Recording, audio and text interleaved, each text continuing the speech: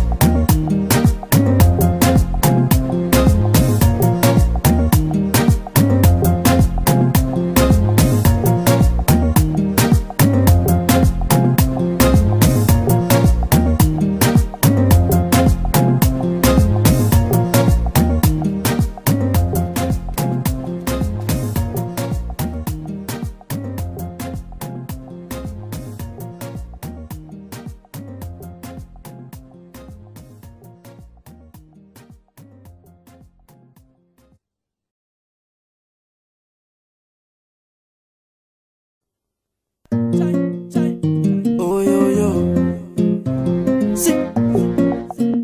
Oh yo yo, I don't come, I don't show. Aye, aye, see. Oh yo yo, J Martins. Aye, oh yo yo, aye, everybody, everybody.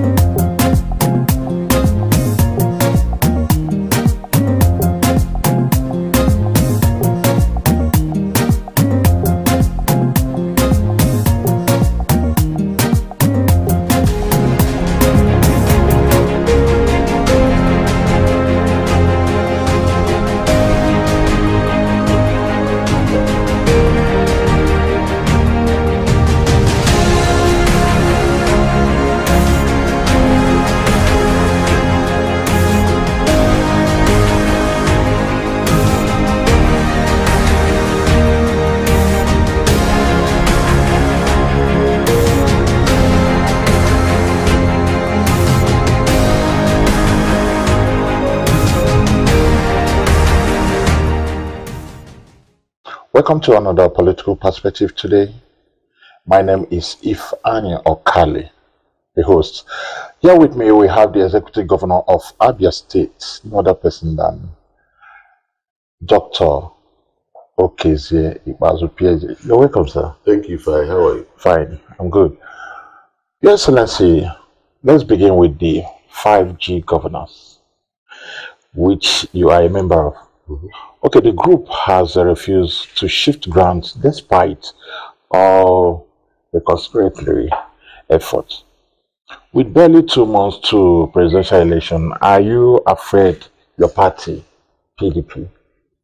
Well, let me say that it is not the G5 not shifting ground, but it is perhaps our party not being sensitive enough to what we are saying.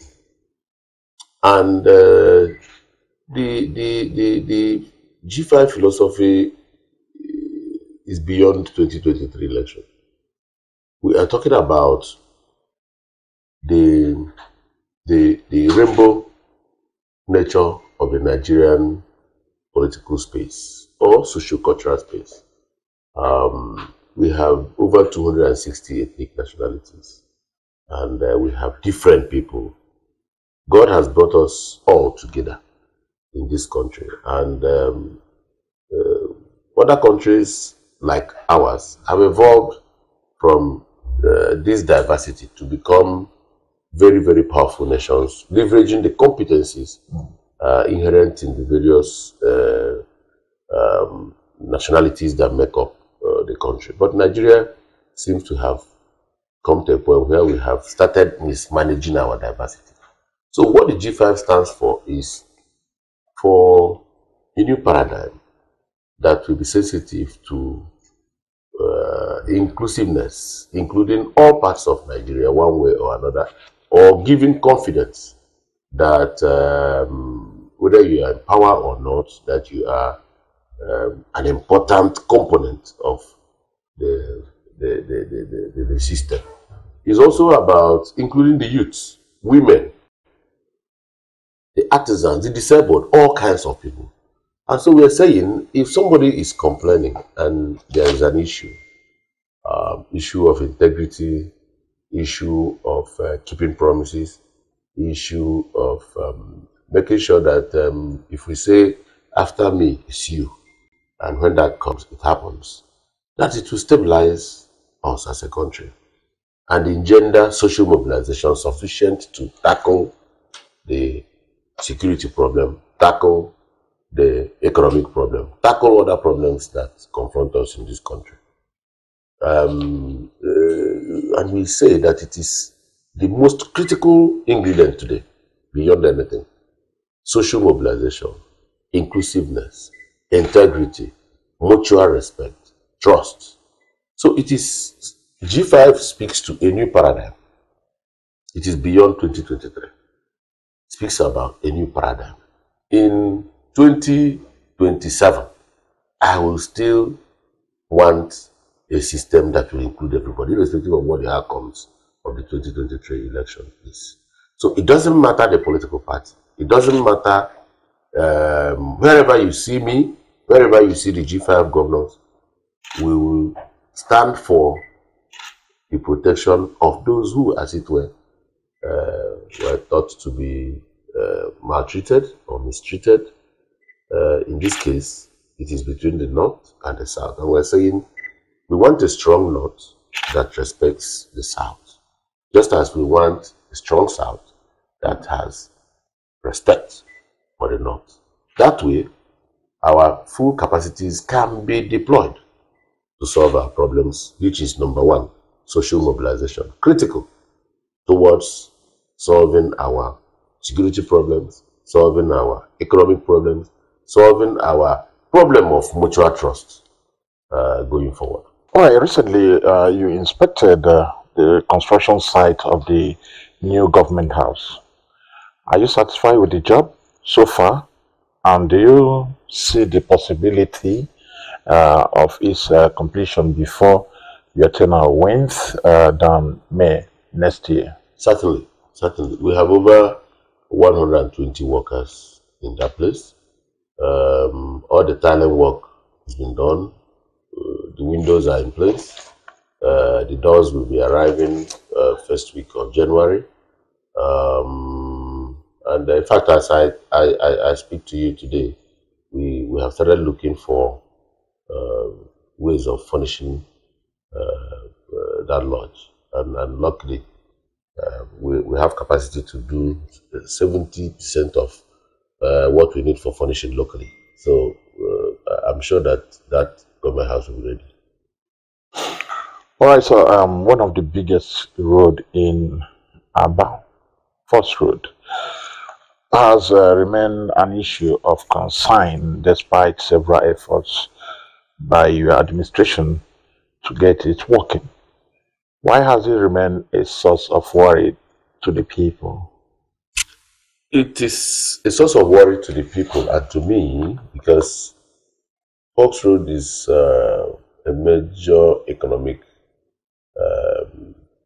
gateway. It leads to Area international market, which is the biggest market in West Africa. And therefore, a good chunk of our economy here depends on what happens around there. Incidentally, that road lie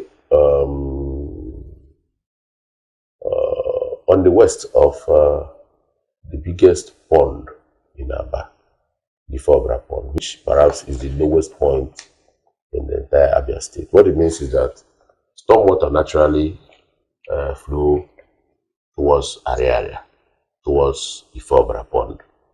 And before now, all kinds of developments around area has led to constriction of the volume in Ifobra, causing overflow and water perpetually looking for where to settle because the track has been disturbed and blocked. And then with the attitude of the average Abba person to block drainages here and there. So to deal with that road, we needed to get the best engineers. So we deployed Citraco. They got a site engineer from Netherlands. You know that Netherlands are very good in water management and constructing on water. So drainages were done, 6.5 kilometers to water side. And then we also established a head pump from where water was pumped from Ifobra to water side whenever there is an overflow. We dredged Ifobra and all of that. But shortly after Citraco delivered the road to the point where they did what they call binding course, the road was looking beautiful. But it coincided with the period of the NSAS episode. And the market was locked down. Everywhere went on lockdown. The COVID years came. And for several months, area did not operate the markets. And suddenly the area traders and some traditional rulers walked up to me and said, please, could you, Mr. Governor, open that road and give us access to our market? I consulted with the contractors and they said no, that what they had on the road was just the binding cost, that they needed some money to do the wearing cost. Otherwise, that it will fail. But the better part of my benevolence took over, and I said my people were coming down from a lockdown, and I did not want them to continue to suffer. So I took the risk and opened the road on my own volition. And then the road collapsed. So what I am a very good person in terms of turning adversary to advantage. So we decided to now change the design. So we are doing what we are best known for here, which is rigid pavement. So we are doing 12-inch concrete. So I want to assure you that that road will give me 40 years. You are speaking like an engineer. Are you an engineer? By association. All right, let's take a short break and when we come back, we'll still continue with the Executive Governor of Abia State. Stay tuned.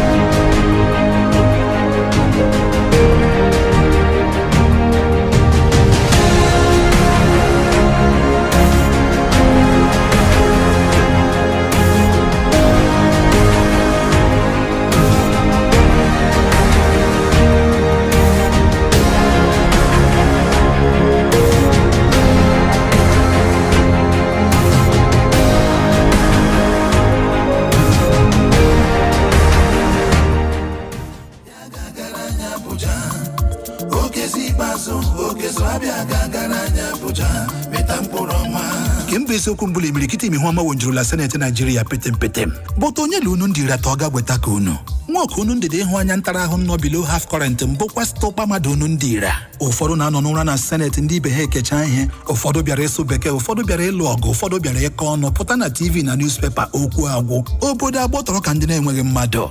Tofia, megode imagine ebe Dr. Okezie Victor Ikpeazu batara kwụrụ na Senate ịnọchite m ikwuchite ọnụ obodo. Nigeria niile ga-amata na Abia South edonyela mmadụ. Ọ gaghị egbu oge bido ọrụ ụwa niile ahụ n'anya. Ọ gaghị ahapụ ụzọ pịawa ọhịa maka na ọ maara mkpa Abia South. Marakwa na onye ụlọ ya na-agba ọka anaghị achị oke. Ihe niile Abia South Senatorial Zone chọrọ juru n'ime Okezie Ikpeazu petem. Ya mere bịanye aka ebe sere mbụlarị PDP ka oke niile ndị uru Abia South ndote ụlọ. Vote ọbụla ịtụnyere Okezie Ikpeazu na PDP ebe sere mbụlarị bụ mkpụrụ ọma ịkụnyere maka ọdịmma Abia South taa na echi.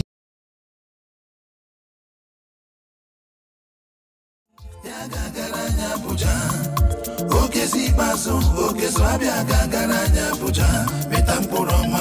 Kimbesi okumbuli imirikiti mihwama wonjurula Senate Nigeria petem. But onye lunu ndira toga wetaka unu. Nwoke unu ndide ihu anya ntara ahụ nọ below half current mbụkwa stọpa mmadụ unu ndira. Ụfọdụ na-anọ n'ụra na Senate ndị ibe ha ekecha ihe. Ụfọdụ bịara ịsụ bekee, ụfọdụ bịara ịlụ ọgụ, ụfọdụ bịara ịkọ ọnụ pụta na TV na newspaper okwu agwụ. Obodo agbọtọrọ ka ndị na-enweghị mmadụ. Tofia, megode imagine ebe Dr. Okezie Victor Ikpeazu batara kwụrụ na Senate ịnọchite m ikwuchite ọnụ obodo. Nigeria niile ga-amata na Abia South edonyela mmadụ. Ọ gaghị egbu oge bido ọrụ ụwa niile ahụ n'anya. Ọ gaghị ahapụ ụzọ pịawa ọhịa maka na ọ maara mkpa Abia South. Marakwa na onye ụlọ ya na-agba ọka anaghị achị oke. Ihe niile Abia South Senatorial Zone chọrọ juru n'ime Okezie Ikpeazu petem. Ya mere bịanye aka ebe sere mbụlarị PDP ka oke niile ndị uru Abia South ndote ụlọ. Vote ọbụla ịtụnyere Okezie Ikpeazu na PDP ebe sere mbụlarị bụ mkpụrụ ọma ịkụnyere maka ọdịmma Abia South taa na echi. ABN is at it again. It's time for the Revisible and Political Leadership Project evidence in Nigeria. Get ready for the most detailed online TV and radio program tagged Operation Show Your Project. Operation Show Your Project. Showing every Thursday 11 a.m. on ABN TV and radio. Operation Show Your Project is the authentic platform for all elected and appointed leaders in politics at all levels to showcase their accomplishments within the period in office. For project documentation and production, contact us today on 0816-634-7017. On 0816-634-7017. Operation Show Your Project comes up every Thursday at 11 a.m. on ABN TV and radio. Be part of the testimony. All right, welcome back to Political Perspective. Today, with me, we have the Executive Governor of Abia State, not the person that Dr. Okezie Ikpeazu. Sir, you have severally talked about restoring Abia master plan. What exactly does it entail, and do you think your administration can accomplish it before May 29? Well, development is a process. Development is a process, and one must view development from the angle of the fact that societies evolve. So what a leader should do is to be able to chart a course and evolve a pathway so that development can be channeled in a certain direction towards a certain goal. So it is not for me about the things I complete, but it is for me the things I put in place and run them to a point where they become irreversible, such that a new leader will not be able to reverse it. Today, if you ask me my greatest achievements, I will say, well, first is that we've given Abia for the first time a long-term development plan. So anybody who is coming after me will receive from me first, before the handover note, a long-term 30-year development plan for my state, which will run on massive urban renewal and development and commercialization of cities like Ohofia and Umuahia, and then drawing strength from SME development, which we are number one in Nigeria, and then trade and commerce and agriculture. So, having said that, the urban renewal effort is a child of the fact that Development that is not controlled equals to confusion. So what you see today, including places where you have flood problems, is as a result of unplanned, unstructured development. You may ask, for us in this government, in 2015, we read the NIMET predictions about the flooding that is happening this year. That is why we are not so badly impacted. And we dredged Ifobra Pond, Omaba Pond, Orata Pond, and Waterside twice. As I speak, I'm going back to dredge them again. I even hear people talk about palliatives and things that will be given to those affected. Yes, we will receive whatever is brought for those who are affected and all of that. But we will spend much more time and money preventing the flood from happening again. So this is what planning brings. Abia Master Plan will happen because it's a 600 million counterpart funding from our state to UN Habitat. So we are doing it with international partners that are beyond and outside the control of the state. And as I speak, they are here in Abia. So I have put that process on the path of irreversibility. And it will go far enough to enable me structure my development along the vision that the master plan will chart. And then make sure that whosoever comes after me has a template and a compass based on which to develop Abia going forward. All right, two governors before you are currently in the Senate. You are seeking election to represent Abia South in 2023. Are you keeping to what appears to be a tradition for former Abia state governors by seeking a senatorial seat? Yes, but that is the second reason, or perhaps the third. The first reason is the fact that without sounding modest, only very few leaders in Abia State, especially from this part of Abia, can claim to understand the problem of Abia South better than me, vis-a-vis our relationship with other senatorial districts within Abia, other states within the Southeast and the South-South, and then Nigeria. So because of this, it will be a complete disservice to my people if I fail to put myself forward. Because somehow I have age on my side, I have energy, and I have a deep understanding of what our needs are, both in terms of infrastructure, in terms of requisite contacts, and drawing attention to the critical needs of the people of Abia State. And thirdly, I like to pride myself as a man that is not ambitious. Therefore, I'm going to confine my energy to developing Abia South within an improved Abia polity, within Committee of States in the South, South, and Southeast, and then as an important member of the Nigerian community. So it will benefit the people of Abia South if I intervene at the level of the Senate for the next 4 years, and we'll see the results. All right, before we leave you, since return of democracy in 1999, you are the only governor who completed your 2 years tenure with one deputy. What extra thing did you do to achieve this? I'm also one of the few governors that has no problem with his predecessor and has maintained a cordial relationship within the three arms of government, judiciary, and the legislature. The secret is the fact that for us, Abia is more important than any individual.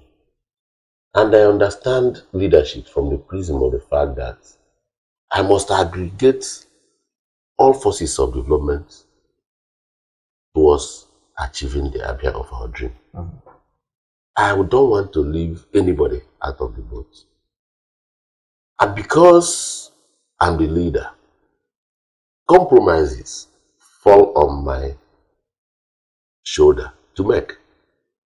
So, if there are compromises to be made, as a leader, I'm in a place to make those compromises.